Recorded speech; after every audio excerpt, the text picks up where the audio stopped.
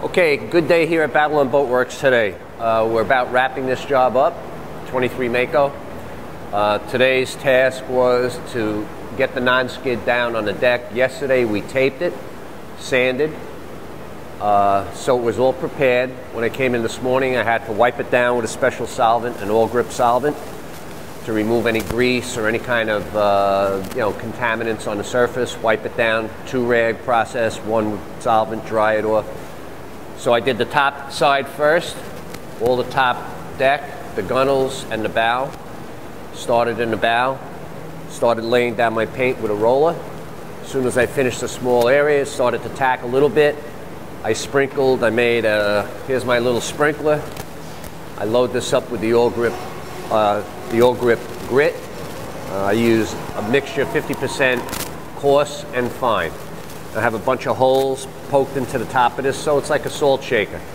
So I roll the paint, and then I sprinkle the non-skid, move on to another section. Worked my way all the way down, both gunnels.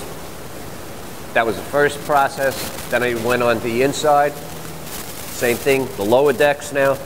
Wiped it down, applied the paint, added the grit, worked my way off the back of the boat, and that's it. It's finished. However, now, after this dries, within 24 hours, I can put another coat on it. So it really requires 2 more coats. It kind of seals in the grit, and it makes it a little smoother in between the high points, so you can clean it better and the dirt doesn't get stuck in the grit. Very important. So what I'm going to do tomorrow is I'll come in here with a vacuum first. I'll vacuum up any excess grit that didn't stick to the paint.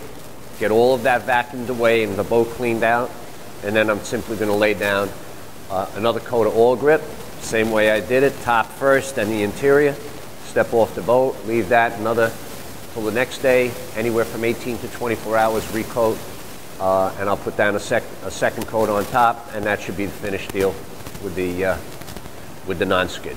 So it's going to be beautiful when it's done.